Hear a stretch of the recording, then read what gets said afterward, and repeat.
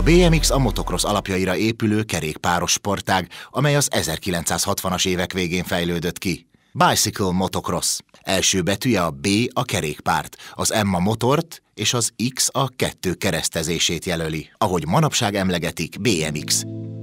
Több ágazata van, például a cross, a freestyle vagy a street. Ilyen a flatland is, amely a többitől nagymértékben eltérő műfaj. A nagy ugrásokat, magas repüléseket és gyors előrehaladási tempót mérnöki pontosságú trükksorozatok kivitelezésével helyettesítik, végig a földön gurulva. Egy körülbelül 5 méter x 5 méteres területen mutatják be az egymásba szőtt mozdulatokat, a hangsúly a különböző egyensúlyi helyzeteken és a kerékpár gurulás közbeni forgatásán van. Yeah! A mai modern flatland alapjainak megteremtése egyértelműen az amerikai Kevin Jones nevéhez fűződik. Ő volt az, aki az 1980-as években kitalálta és megtanulta a ma már alaptrükköknek számító gurulásokat, forgásokat.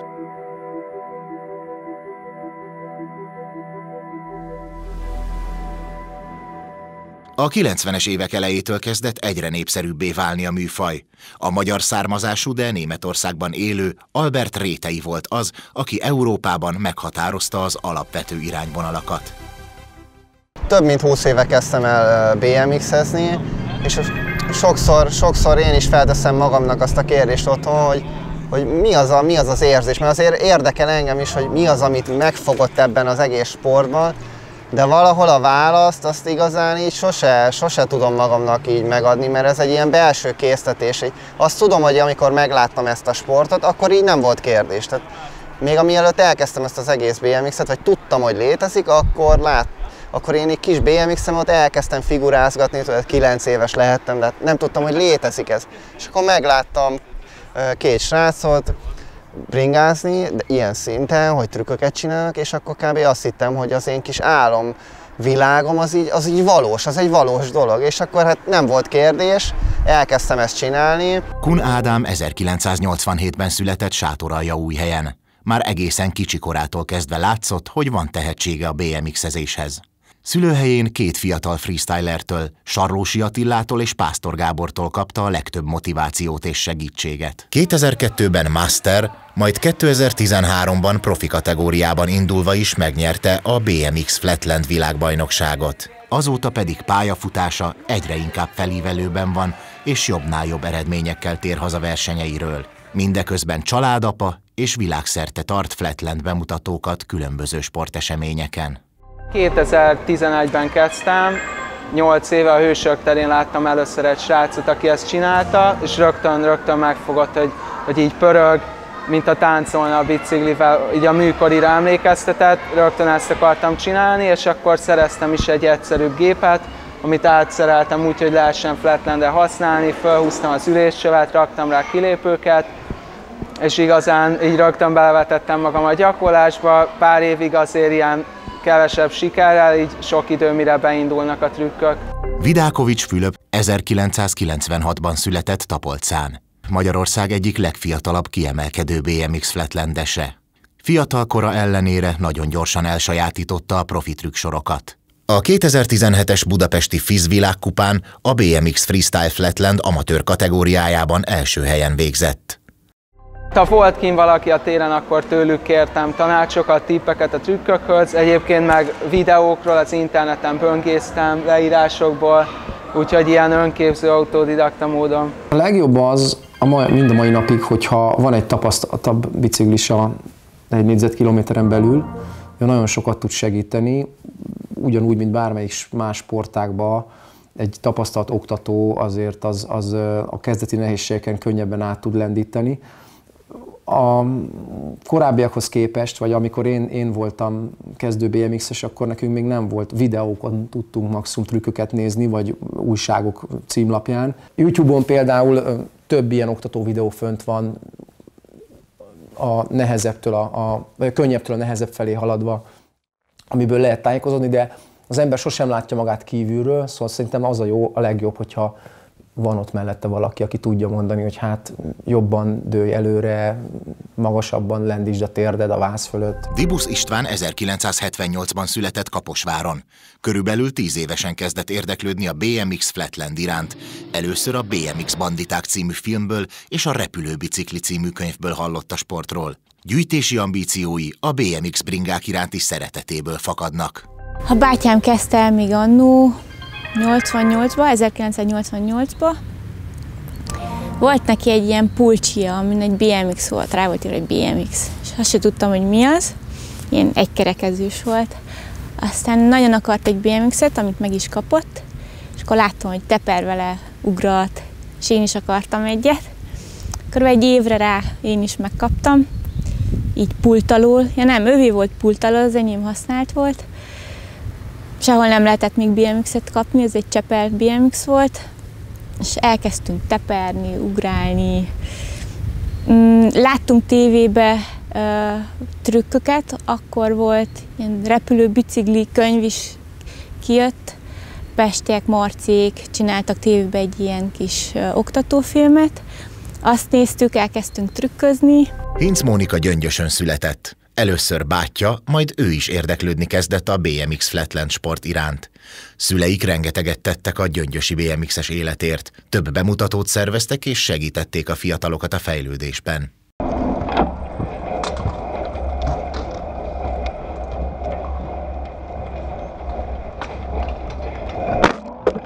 Ami egy kívülállónak rögtön feltűnhet, hogy masszívabb a bicikli, mint egy átlagos, és ugye egy felnőtt emberhez képest kisebb, 20 kol átmérőjű, ez ugye itt a kerekekre utal, ugye a mountain bike például 26-os verseny, meg országúti kerékpárok 28-as átmérővel rendelkeznek, de ez nálunk fontos, ugyanis így ilyen méretben tudjuk csak a trükköket kivitelezni, átfér alatt a lábunk.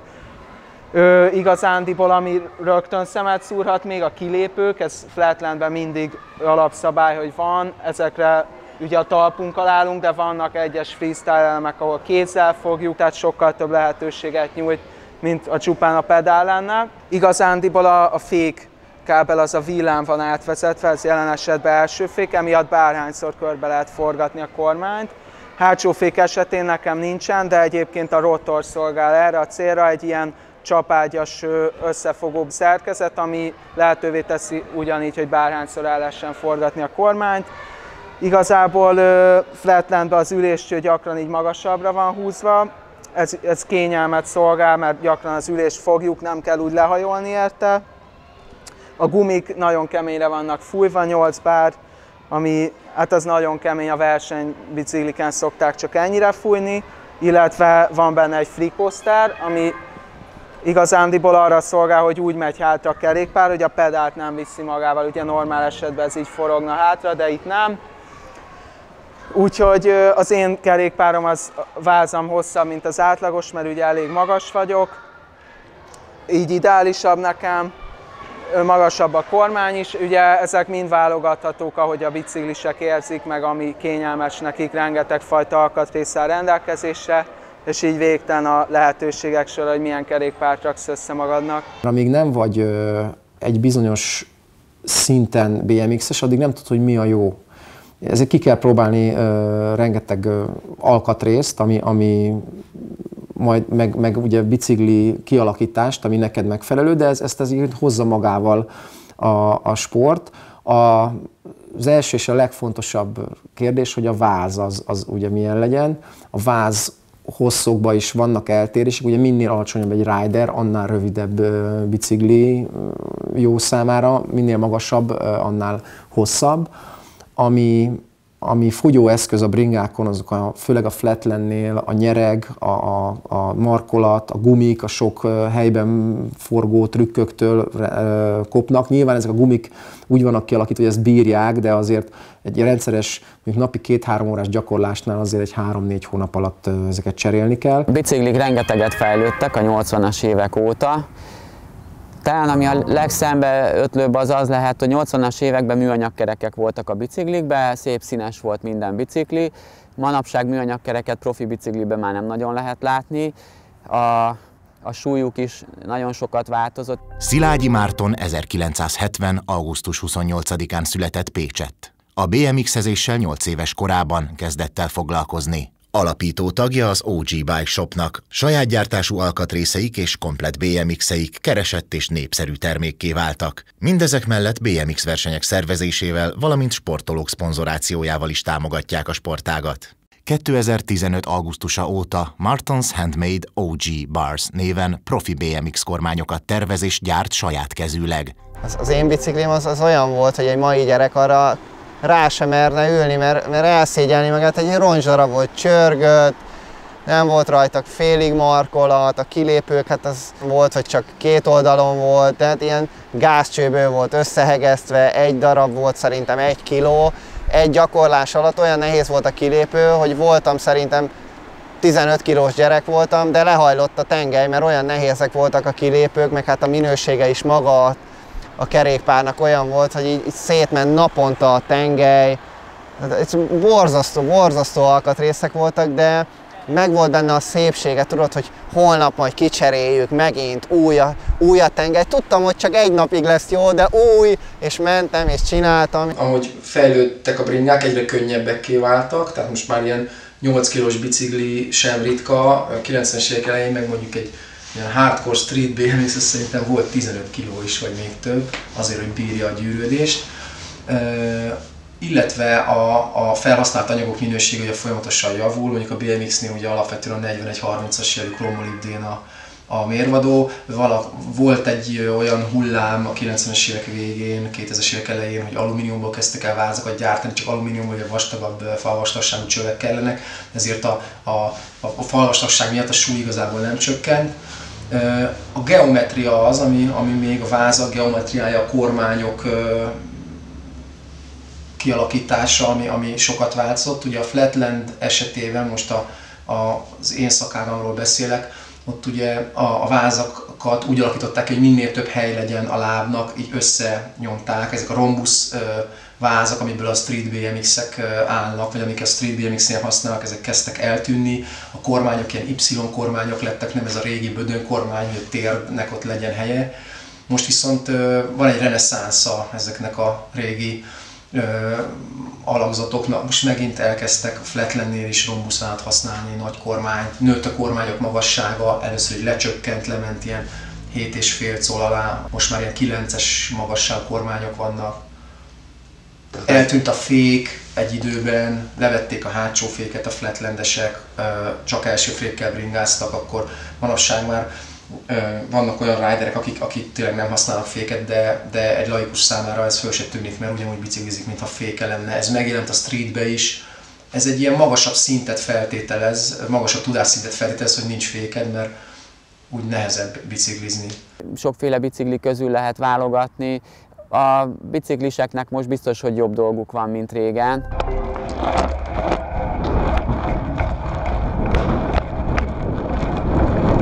Én csőszárú nadrágot hordok, a BMX-ezéshez ez azért jó, mert nem kapja be a lánca a bőszárú gatyát, ellenben bekapná. És nyáron vagy jó időben szeretek atlétába vagy melegítő felsőben lenni. Körülbelül BMX-ezéshez ez az ideális. Új trükkökhöz használok sípcsontvédőt, de ennyi, BMX-hez, Flatlandhez nem kell több. Korábban jellemző volt a védőfelszerelések használata. Ugye a BMX is egy ilyen allround, a szakágak nem voltak így szedve. Egy allround BMX-esnek kellett legyél annak idején, kellett tudnod talajon trükköket, kellett tudnod ugratni, rámpán bemutatni fordulásokat, és elkezdtek a biciklisek is specializálódni a különböző szakágakra, hogy valaki csak a rámpázással foglalkozott, valaki csak az streeteléssel, valaki csak a talajjal. Mind a mai napig a félcső a legveszélyesebb szakága a BMX-ezésnek. Ugye több méter magasra kiugranak ebből a negyedívből, illetve az ilyen nagyon durva utcázás az, ami még indokoltá teszi a védőfelszerelések használatát. Manapság ugye akkor egy BMX-es úgy nézett ki, mint egy motocrossos, térdvédő, könyökvédő, gerincvédő, full face sisak, stb.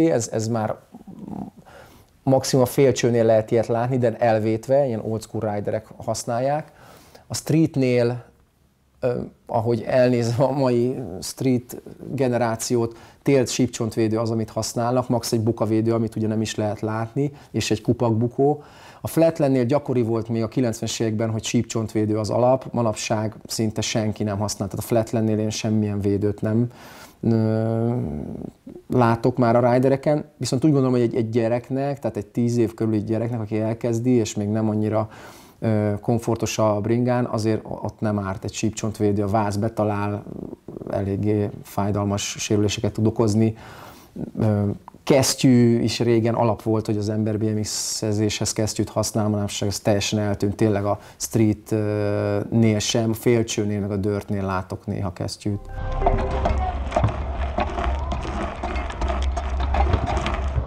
Minden évben legalább 5-10 között vannak versenyek, amik elég színvonalasak, van most már országos bajnokság is.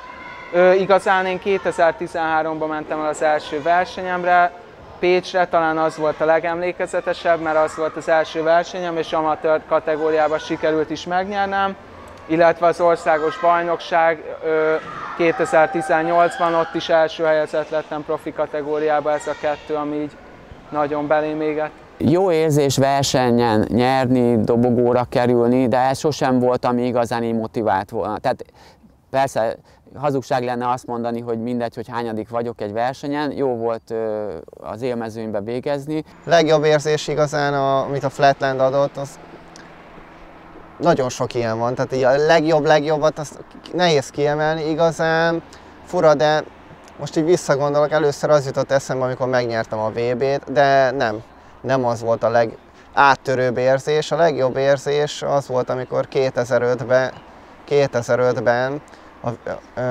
második lettem a világbajnokságon, azt hiszem Kölnben, és akkor azt kell tudni, az az első igazán ilyen nagy profi eredményem. Első versenyem az Ausztriában volt, Bécsbe. Egy ilyen kis, pici kis nemzetközi verseny volt. Azt hiszem második lettem. Hogyha egy versenyen nagyon rosszul szerepeltem, akkor az pont azért motivált, hogy akkor még egy kicsit többet kéne bicózni, hogy azért úgy jobban meg tudjam mutatni versenyen. De a versenyzés kimondottan nem volt cél, ennek ellenére a Magyarországon rendezett világbajnokságon 92-ben profi kategóriában harmadik lettem. Erre a helyre vagyok talán ugye a legbüszkébb, mert hibátlan futamom volt, és olyan nagy nevek mögött végeztem, Albert Rétei meg Chase Green mögött, a Chase ő lett az első, hogy nekem az egy nagyon jó élmény volt tényleg a világ legjobbjai mögött közvetlenül végezni, és az a kategória is, tehát akkor rengetegen neveztek profiba, tehát én akkor ilyen 35 biciklisből lettem úgy a harmadik, 35 nagyon jó biciklisből, ennek így örülök így a mai napig, ez egy nagyon jó élmény volt, főleg az, hogy így a magyaroknak hoztam ezt a helyezést, tehát remélem, hogy így emiatt büszkék rám így a magyarok is, hogy a magyar VB-n sikerült így szerepelnem. Annó korcsoportok voltak, és úgy fiúkkal együtt versenyeztem, de ott volt még egy lány versenyző is, Daniela, egy kislány. Vele többször találkoztam versenyeken, tehát ez mikor volt? 90 körül? Aha, 90 szerintem. És 90-ben volt az első világbajnokság is, az Németországban, Kentbe. Ott volt egy lánycsoport, azt hiszem összesen hárman voltunk, de emellett ugyanúgy a fiúkkal is versenyeztem. Itt talán második lettem. És utána a következő évben Dániában volt, Aalborgban, 91-ben. Itt a fiúkkal versenyeztem, és itt megnyertem a korcsoportomba a talaj világbajnokságot. Volt még nagyon sok nemzetközi verseny, világbajnokság volt még, ahol úgy az élmezőnybe végeztem.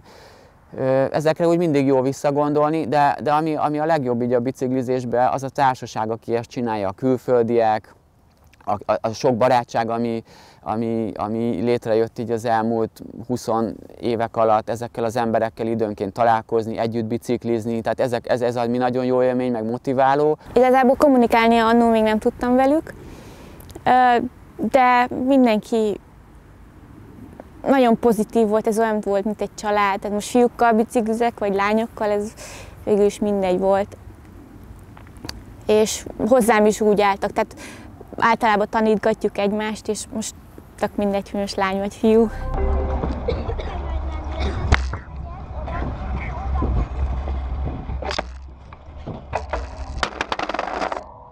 Igazán a flatland azért mindig egy nehéz cipőben volt, illetve van is, mert egy nagyon sport természetesen, de egy művészi ága a BMX-en belül is, és ezért azért nehéz ezt bárhová is pozícionálni. Volt egy ilyen robbanás a Marci révén, hogy nagyon támogatta a sportágat, ugye videók készültek, alkatrészek, és utána pedig így egyre kevesebb, tehát sokan eltűntek a közegből, amit nem értek, hogy miért. Tehát utánpótlás az manapság az nagyon ritka. A Vidákovich Fülöp tudnám így mondani, aki ilyen új színfoltja ennek a rétegnek, de nincsen olyan, mint annak idején, mikor Ajkán voltak a versenyek, a 2000-es években, 2010-es évek elején, akkor mindig tűnt föl egy-egy újabb biciklis, most meg valamiért nem. Az egész héten át tartó ajkai BMX Flatland táborra a világ minden pontjáról jöttek profi riderek, hogy összemérjék tudásukat és tanuljanak egymástól. Többek közt részt vett rajta Simon O'Brien Ausztráliából, vagy Matthias Dandoa Franciaországból. Bárhova megyünk is itt Magyarországon, ez olyan, mint tű a szénakazalba, hogy egy jó pályát találjak. Németországban ez nem gond, ott skateparkok is, pályák is, városban is olyan helyeken tudunk biciklizni, ahol nem zavarnak el. De ez nem gond, itt lehetetlen. Azt gondolják, hogy mi is a skateparkokban gyakorolunk, de hát nekünk nem skatepark kell, nekünk kvázi egy 10x10-es sima felületű talajra van szükségünk, ami nem olyan egyszerű, amilyen gondolják, mert annak ne legyen csúszós, ne lejtsen, igazán legyen fedett, tehát kvázi nem sok mindenre van szükség egy flatlandesre, de azért ezt nehéz megteremteni. Ez egy olyan sport, eléggé underground, itt nem szívesen tesznek cégek ezekben nagy pénzt, nem szívesen pénzelnek így versenyzőket. Térre csak az utca marad, ami nem lenne annyira baj, ha legalább lenne egy sima hely, de ugye az sincsen. De ha egy térre valahova mi is kapnánk helyet, hát az annyira szuper lenne, hogy Magyarország csúcson lenne ismét. Az a baj, hogy ezt nem nagyon látják az ilyen vezetők, vagy akik sporttal foglalkoznak. Úgy fejlődhetne Magyarországon a BMX sportág, hogyha egy kicsit több támogatást kapna például a focihoz képest, ugyanis a labdajátékokat sokkal inkább támogatják, mint a BMX-et. Nyilván az egész kerékpársport kevesebbet kap. Úgy gondolom, hogy ha többet kapnak, akkor több versenyt tudnának szervezni, pályák épülhetnének, és ennek következtében több lenne a kezdő, és nyilván profibb szintre jutna a sportág itthon. Igazából nem is tudom, hogy tudnak-e egyáltalán rólunk, meg hogy milyen eredményeink vannak. Tehát nem csak foci van itt Magyarországon, meg a stadionok, hanem vannak ilyen underground sportok is, mint a BMX. Külföldön viszont már rájöttek erre, hogy a flatland is egy igenis nagyon népszerű és egy nehéz sportág, és ezért én úgy látom, hogy külföldön nyitottabbak és több lehetőség van a gyakorlási lehetőségekre, illetve a helyszínekre, illetve az utánpótlásban is nagyobb a fejlettség kint külföldön, mint itthon.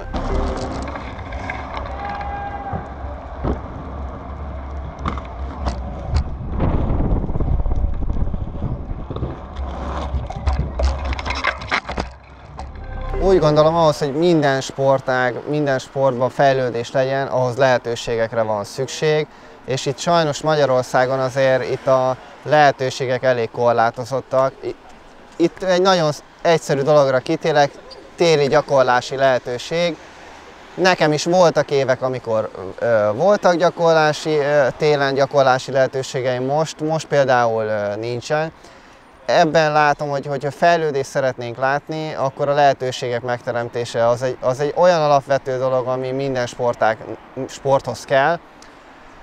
A jövőjét a sportnak úgy látom, hogy most jelenleg szerencsére van flatlandes iskola, és vannak kis srácok, akik nagyon lelkesek. Itt csináltunk a sportzón, hogy én is a télen nem tudtam gyakorolni, sehol nem lehet gyakorolni itt a város, meg Pesten, hogy mondanak, hogy BMX-et fogunk csinálni, bent egy terem, már egyből mondanak, ó, nem lehet, nem szabad, és a télen tényleg nem lehet gyakorolni sehol, és ezt a terem megtaláltam, a feleség együtt néztük, hogy jó lesz neki és a gyakorlás a levegő szám nyomja, tudod, cirkuszartista, meg nekem is kell ezt a hely.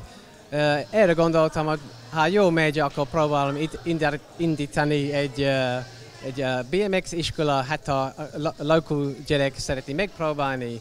Március a jam után volt az első kis workshop, 3 gyerek jött, és most a nyáron után így lett, hogy 17, majdnem 20 gyerek jön nálunk, BMX csinálja, flatland, és addig nem volt senki. Én egyedül voltam az egy flatland Verecsegyházon, de most látszik, hogy sok gyerek van, elveznek, nagyon szeretett ezt csinálni.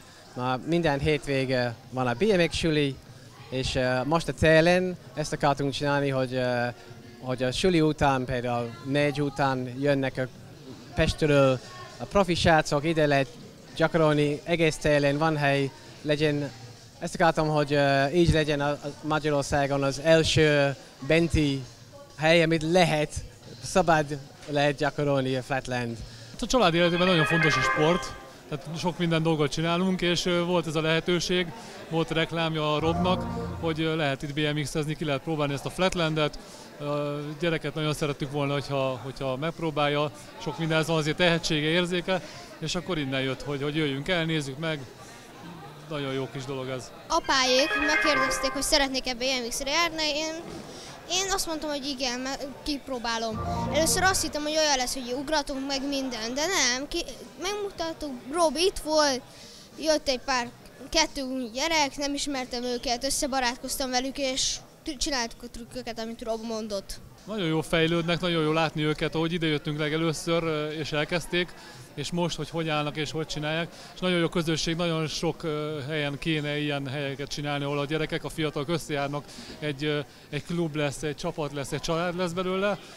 Nagyon nagy szükség lenne erre az egész országban, mindenhol, hogy ne otthon nyomkodják a számítógépet, hanem ez legyen a jövőjük. Nekem ez nagyon tetszik, ez a sportág, szerintem fogom csinálni a jövőben is.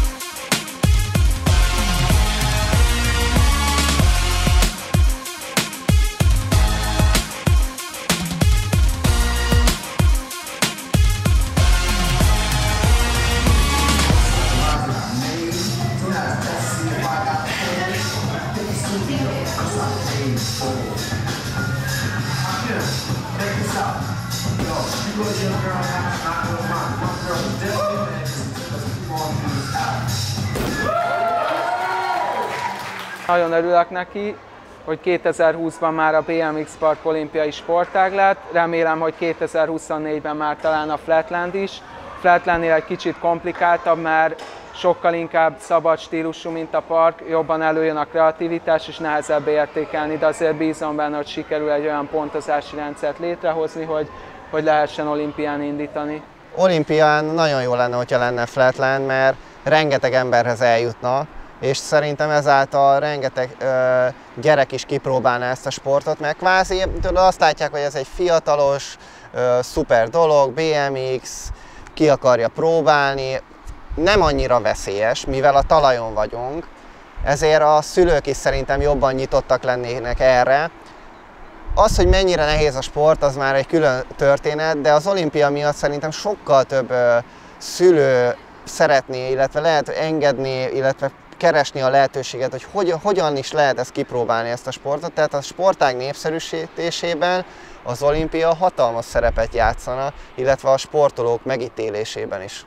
2020-ban Tokióban először ott lesz a BMX freestyle is az ötkarikás játékokon. Az olimpia kapcsán nem működik a freestyle sportokra oly jellemző meghívásos versenyformula. Egyértelműen szabályozott és mindenki számára elérhető kvalifikációs rendszerben juthatnak ki a BMX-esek Tokióba. A Nemzetközi Kerékpáros Szövetség jelenlegi versenyformátuma szerint a riderek a döntőben 2 egyenként 1 perces menetet mutathatnak be, teljesítményüket pedig mindkét menet figyelembevételével 0-tól 100 pontig terjedő skálán pontozzák. A pontozás összbenyomás alapján történik, ahol számít a bemutatott trükkök nehézsége, ötletessége, kivitelezése, pályahasználata és a versenyző stílusa is. A későbbi évek folyamán a flatland is helyet kaphat az olimpiai sportágak között.